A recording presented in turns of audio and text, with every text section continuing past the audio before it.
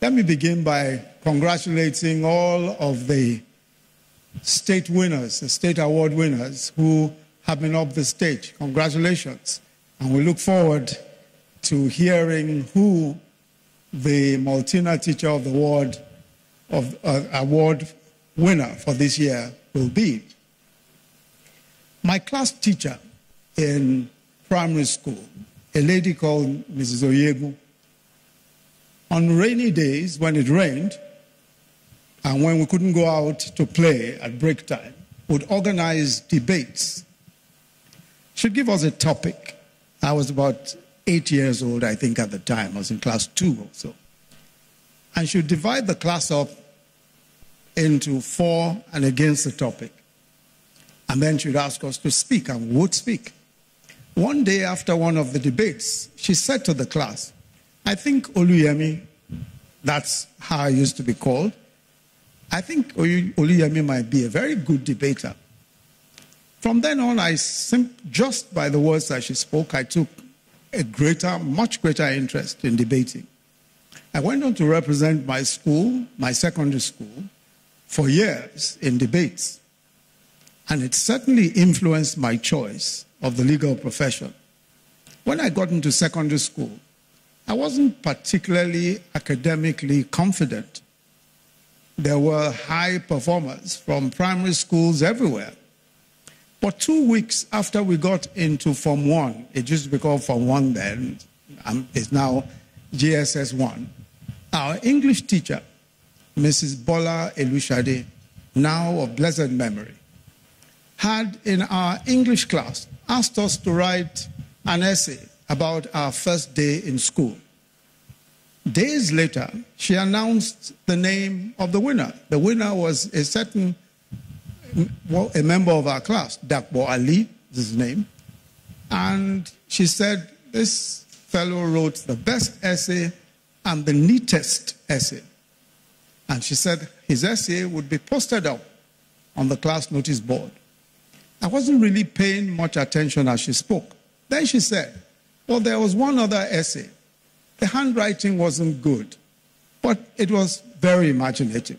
And then she read it out, and my classmates clapped. It turned out it was my essay. Mrs. Elushade decided that my essay would also be put up on the notice board alongside the best essay. Since then, overnight, I became much more confident of my academic skills. From then on, I knew that I had to impress not just my teacher, I also could not let myself down. Fast forward to university. I was in my final year at the Faculty of Law, University of Lagos in 1975.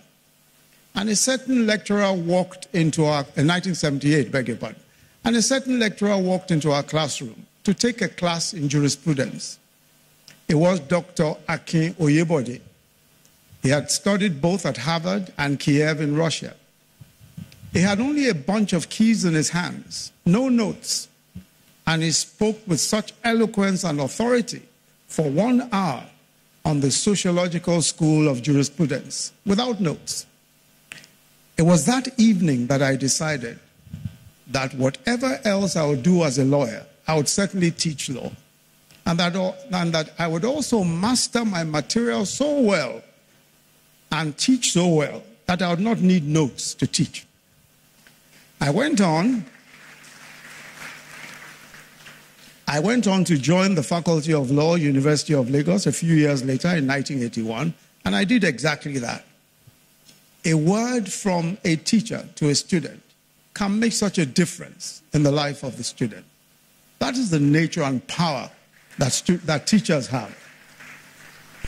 You know, people often say with a great deal of sarcasm that a teacher's reward is in heaven.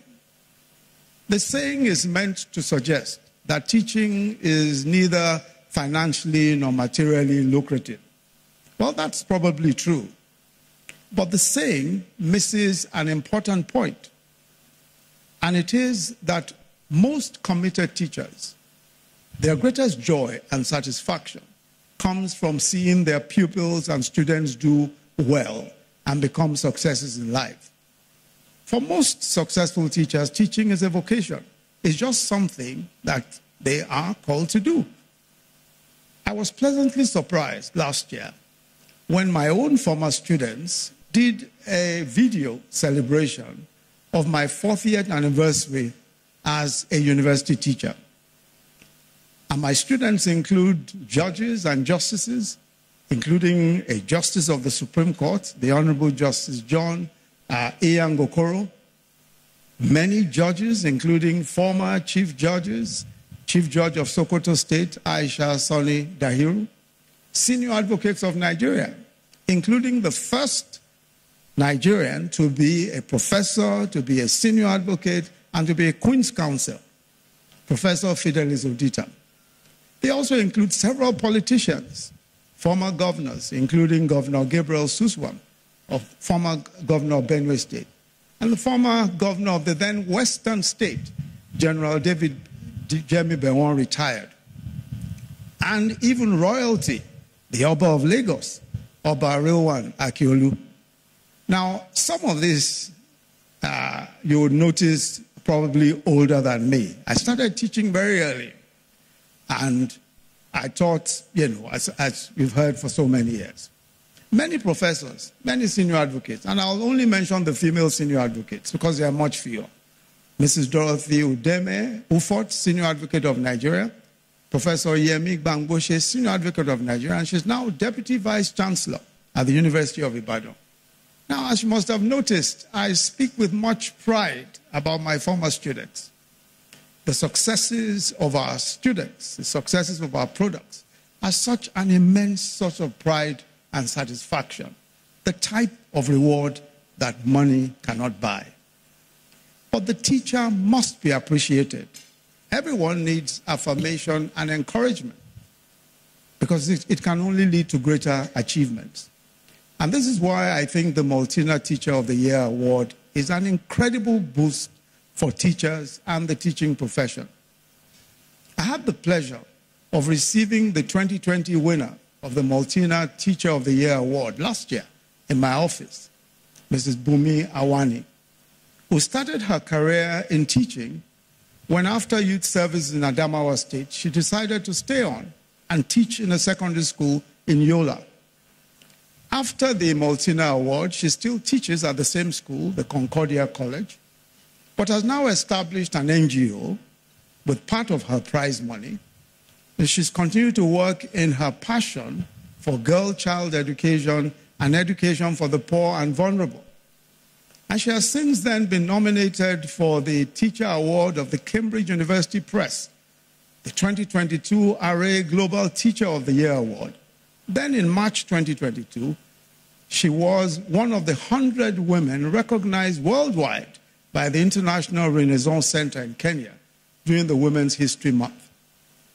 A few days ago, I actually sent an inquiry to her to ask her how the award had impacted her career and how it had impacted her life since then.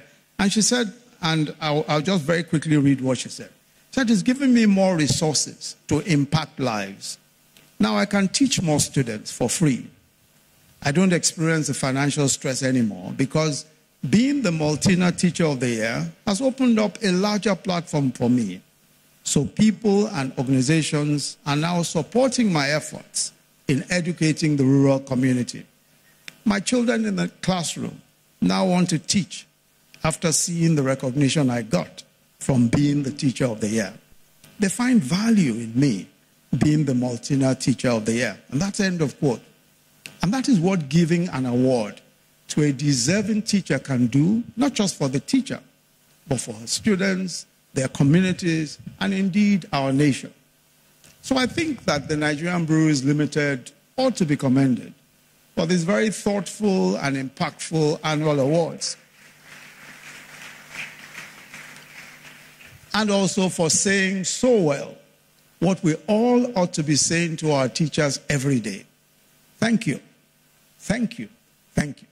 Thank you very much. And thank you all very much. God bless the Federal Republic of Nigeria.